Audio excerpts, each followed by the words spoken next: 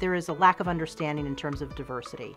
And that doesn't just, come with autism. That comes with students across the board. Learning to accept someone, it's something that is a critical skill that every student needs to learn how to do. Desk rent is $100. Once a month, the students do have to pay bills.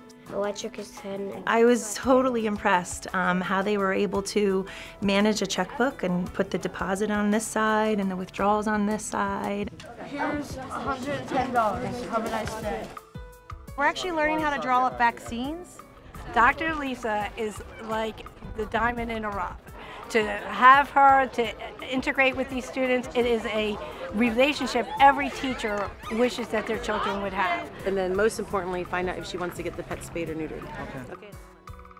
In which book does Miss Mackle receive a quilt as a gift? My team is Raging Readers, and I think that we're gonna win this year.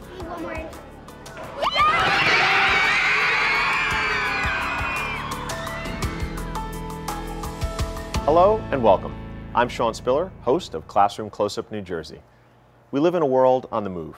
It feels like we're on a roller coaster of changes in the way we communicate, how we express ourselves, even how we think about our institutions and our beliefs. As a teacher, I've seen firsthand the benefits and the challenges for young people in this age of instant information. So how do we teach students to thrive in a world of rapid change? On this episode, we'll highlight school programs that are focusing on collaboration, tolerance, and community. A good first step is awareness, which is where we'll begin.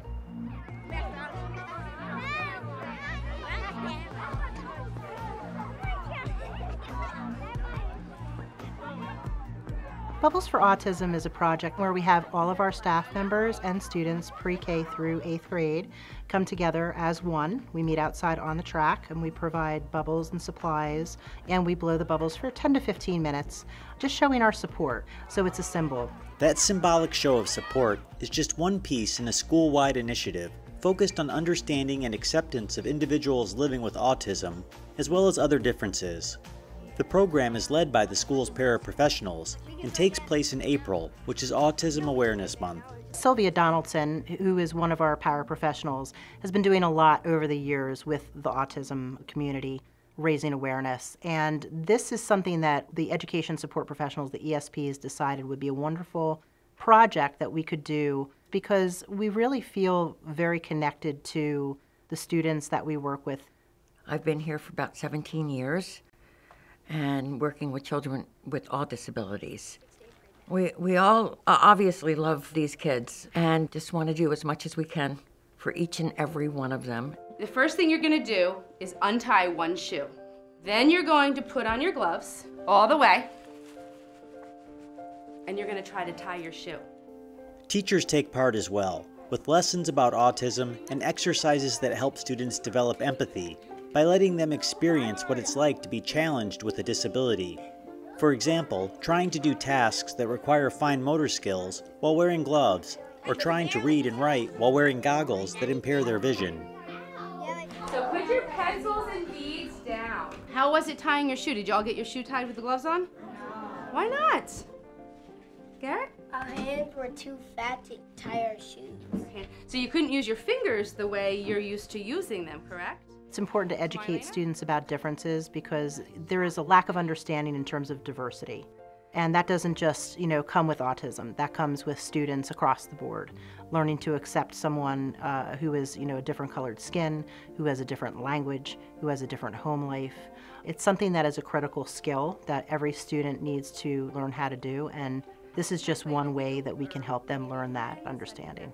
Bubbles for Autism includes a number of community and school-sponsored efforts to help raise money for Autism New Jersey, an organization dedicated to improving lives of individuals with autism spectrum disorders. One of the main fundraisers is the sale of Autism Awareness pins handcrafted by the school's Helping Hands Club. These buttons are made out of old puzzle pieces. Some of them we painted to get more of some of the colors, and we hot glue or add adhesive. We glue them together and we put a pin on the back and we sell them for $1. Our success in fundraising has just been extraordinary. I would say combined we do well over $1,000 in donations to Autism New Jersey every year. And it makes us feel great that we're able to do that as a community effort. I really like Making them because when you sell them, we donate the money, and all the money helps people understand people with autism so we can create a more compassionate community. The partnership with Autism New Jersey also includes participation in their Autism Ambassador program. Quite a lot of our staff has become autism ambassadors through Autism New Jersey. Not just our education support professionals, but our teachers as well. And what that means is that we sign up that we will help those that work with us and are around us understand autism. We are able to get supplies then for each classroom. They send us a packet of information, booklets, pens, pencils, so we can spread that awareness. Bubbles for Autism may be an annual event, but promoting acceptance is the school's year-round mission. I think a school needs many events, so you don't do a one-time event in September or October and expect that that's going to carry over with a student.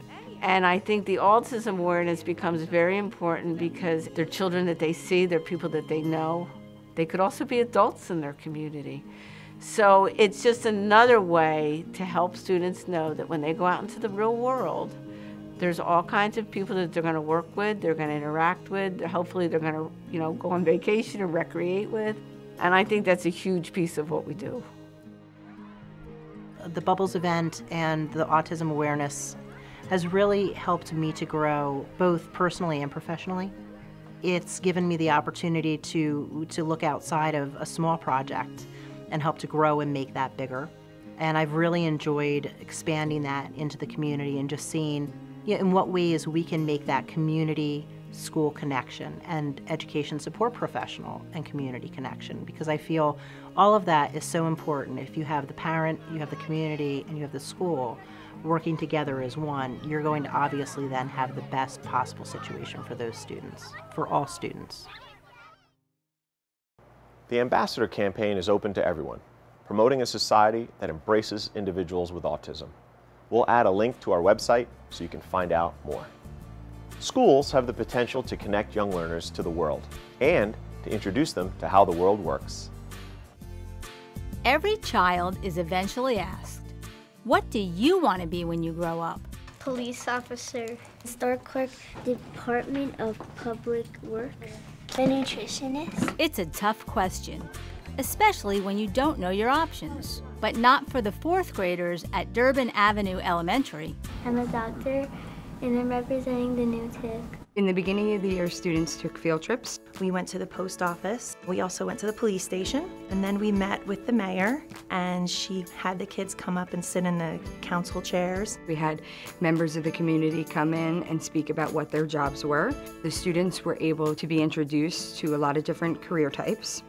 The field trips were just the beginning to the classroom economy, a real-life community run by fourth graders. At the beginning of our economy, the boys and girls had to decide what kind of job that they wanted, and we had a list of jobs that they could choose from. Our classroom has shopkeepers, we have our police officers, we have our postmasters. We make sure everyone gets their homework and important notes that need to go home. We have our bill collectors. Water bills, how many times you use the waterfront, sewage is for the bathroom, and then electric bills, how many times you use your Chromebook. Our bankers, our accountants. We write their name right here. We put the number of how much money we're giving them right here, and then we write it out in expanded form. And then we do have our dietitians, our doctors, and our vets. All the predators of eastern box turtles are fox, cars, weasels, and crows. And we have our DPW, which do a wonderful job of keeping our classroom clean. Our job is to sweep everything and make sure that everything's neat and not messy. The students had job applications that they had to fill out. They had to be written in complete sentences. They had to know what qualities they had as a student that would help them be good at performing their job in the classroom. They have to perform activities daily in order to earn their paycheck. I just got paid $130. I'm off to the bank. They are rewarded for good behavior and doing extra work and going above and beyond. And they are then able to use the money that they've earned to save and use at our classroom store. So do you want to buy this? Okay.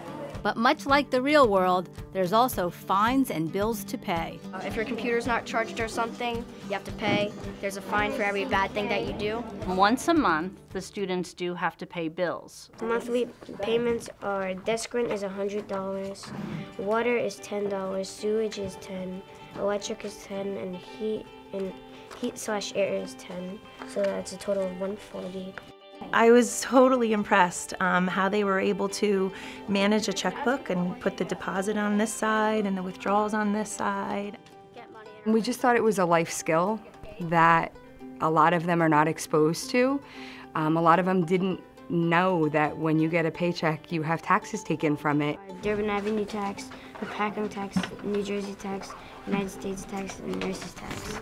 So I have that much money left? Yes, you have. They really did very well with understanding the difference between saving and spending, and they easily connected that their hard work paid off for them. I have $105. Many of the kids, their roles are daily roles, and they know that every day if there are papers to pass back, I need to do that. My teacher knows that they need to take attendance, tell me the lunch count. I like check off if people have their homework. And then there are other positions like the dietitian and the doctors and the veterinarians that aren't something that we see every day in the classroom and that they have to be preparing on their own. Every doctor, dietitian, or veterinarian has to do a presentation once a month. And it is their responsibility to do all the research on their own. They decide what they want to do their presentation on. Hello, my name is Dr. Austin Rell, and my project is about smoking. We give them a few weeks' notice, and they'll come in with their presentation. It can be on a Chromebook. They could make a poster about it. They could do a slideshow if they wanted to. It's up to them how they want to do those presentations. Are there any questions? Yes, Kanan? That's what they get paid for, is doing those presentations and teaching the rest of the class about the subject that they're presenting on. The classroom economy is operating in the black, thanks to funding from an NJEA Frederick L. Hip grant. Next. The grant allowed me to take the field trips, to see the members of the community. It also allowed us the opportunity to buy the supplies needed to run the economy and to stock our classroom store. When the students leave 4th grade, I really hope that they have a sense of responsibility. I want them to feel satisfied that they learned how to manage their money. I want them to be more organized, to reach a goal, and also to have a greater respect for people and their jobs. My job is to be a teacher. When we come back, connecting school, community, and our furry friends, right after this. Thank you so much for your letter. My whole mantra when I started teaching was reach before you teach, which for me really meant make sure that I don't lose sight of sort of these heartbeats in front of me. The first prompt is, what I love. Go! Peanut butter.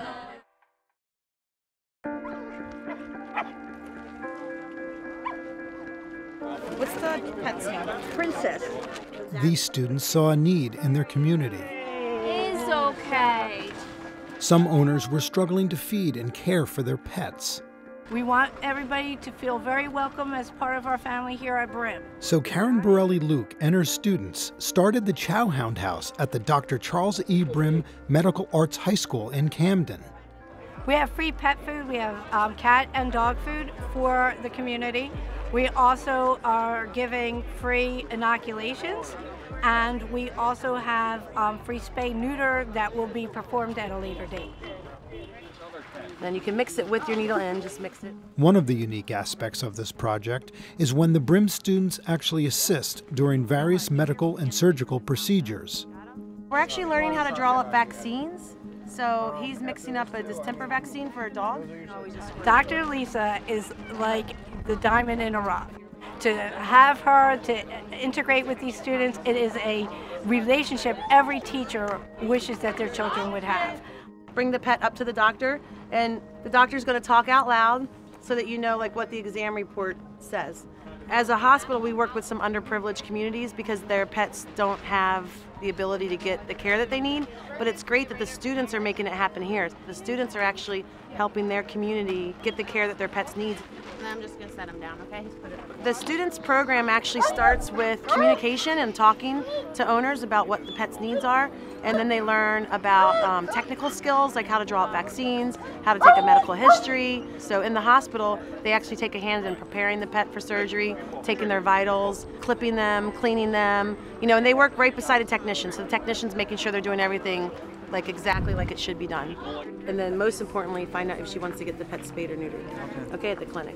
For them to say that they actually are right there with the surgeries and the incisions, the inoculations, drawing, the shots and everything like that, that's experience you can't even buy.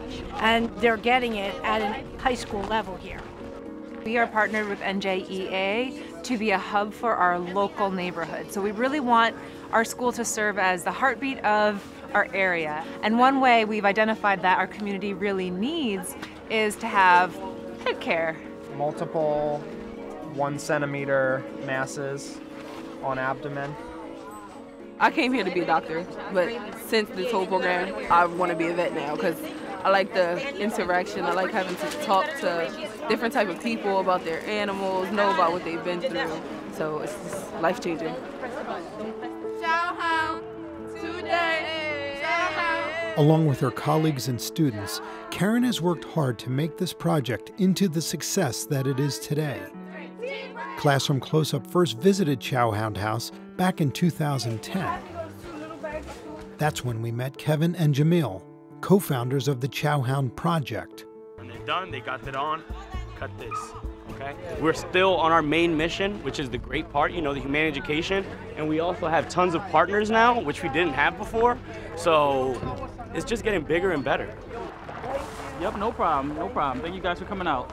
Currently, I'm at Rowan University, biology major, aspiring to be a cardiologist. Brimm was that gateway to actually keeping me on the right path. Like, it was so many things going wrong in my life, and it just seemed like everything was going downhill. But when I got to Brimm, it seemed like all the teachers, Miss Karen Borelli, she was that inspiration that really helped push me in the right direction. Jamil, unfortunately, his sophomore year in high school, his mom was incarcerated. She had asked that I take him under my wing and give him all the things that he would need that she wouldn't be there for. And she knew that her son wanted to be a cardiologist. And she knew that I would be able to provide and give the guidance that he needed. So he became my son. We got him ready for prom, we got him his flowers, and so it was more than just the Chowhounds. He was also my son. And now that he's a senior in college, he has 2 moms now to be there for his graduation. She's honestly like my second mom. Like, I don't know what I would do without her. This remarkable group not only cares about each other and the families and pets in their community, but they've also started to rescue at-risk animals from other states. I spoke to the Chowhounds, and they actually went on a trip with us. Every 30 days, we drive to Georgia, and we bring back, on average, 250 animals. In the South, there isn't a lot of spaying or neutering going on, so we want it to be a fix for one state in particular. I think a lot of our students come in feeling as though they might not necessarily mean a whole lot individually, but then they become part of this group and part of this organization, and they really see how many people they positively impact in the community, and it really empowers them for whatever they want to go on to be in the future. One day I would like to be in surgery or critical care. So getting exposure to the veterinary field also gives me humane interactions. To see the impact and how passionate and compassionate my students are about this, that's the reward. Hey, baby. She's a good girl. You're watching Classroom Close-Up New Jersey.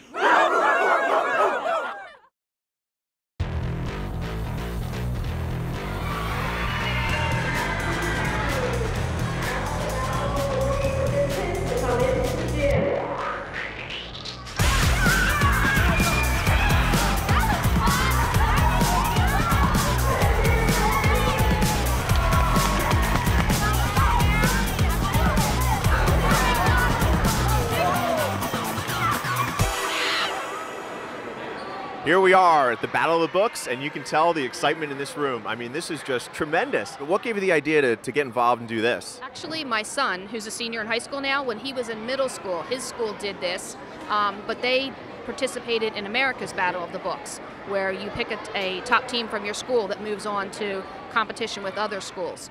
We, Mrs. LaCastro and I, presented it to our principal, but the three of us decided it would be better to be able to include all students who wanted to participate, so we decided to keep it just in-house, and everyone can participate, everyone comes out, the families come out and just have one battle where they all compete.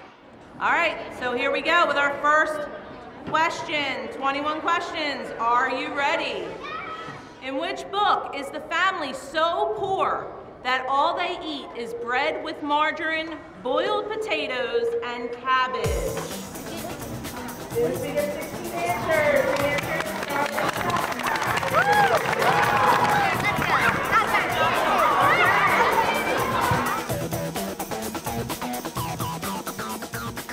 At the beginning of the year, any students that are interested come to a Battle of the Books meeting. They form teams. We assign them to a coach. Kids always come up to me and say, "I'm just not a reader, Ms. Delente." And I tell them, it's not that you're not a reader, you just haven't found your right book yet. Everybody has a book, you just haven't found it yet. Before I came to Bow School, I really was not much of a reader. I don't know how, but I just started reading. Once I got into Bow School, I guess it was all the fun books I saw. As it gets closer to the battle, we have all the teams, they come and they decorate their t-shirts. What was your favorite book on the list to read? Malachi, which one was your favorite? Mine will probably have to be The View from Saturday. Why? Because I love how in the beginning, it just went from a whole academic. I'm a very competitive guy, so I like to compete a lot. In which book does Miss Mackle receive a quilt as a gift? There's 21 books that they all have to read combined. I had 7 students on my team, so each student took 3 books. Yeah, we need one more intro.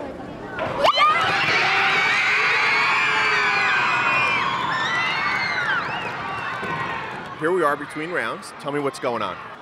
We just had our first round where we had 17 teams participating in the battle.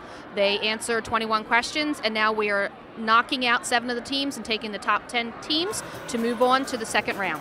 Well, I got to tell you, based on the excitement in the room, it sounds like everybody's in the lead.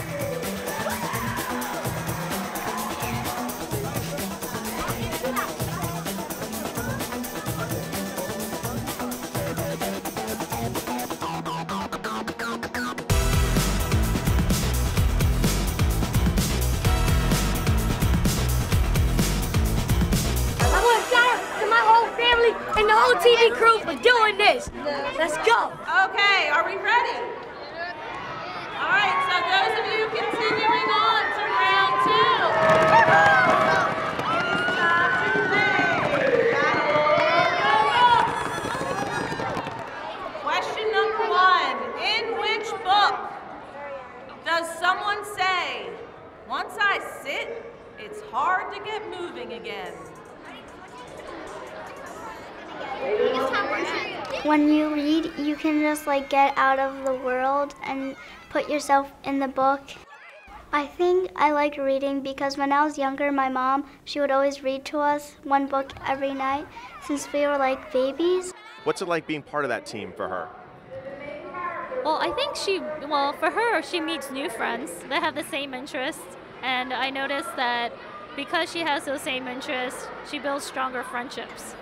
Because they have the common things, of reading books together, they go to the library, they can do different things together. I kind of want to win because last year I didn't win. Real girls read? Girl Power 2.0? And Owls in Reading. Congratulations to all of our teams. All right, you ready? In which book is a team composed of a redhead, a blonde, a brunette, and a kid with hair as black as ink on paper? And the answer is The View from Saturday.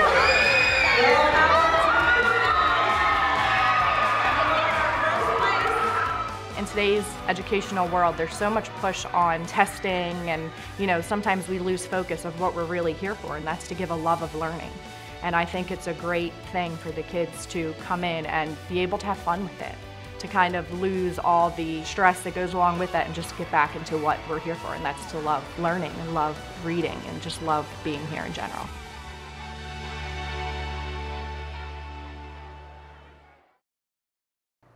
Our congratulations to the winning team and to all the students who competed in Battle of the Books. Remember the words of Maurice Sendak, who said, "There's so much more to a book than just the reading." He was referring to the sensation of books, the feel, the smell.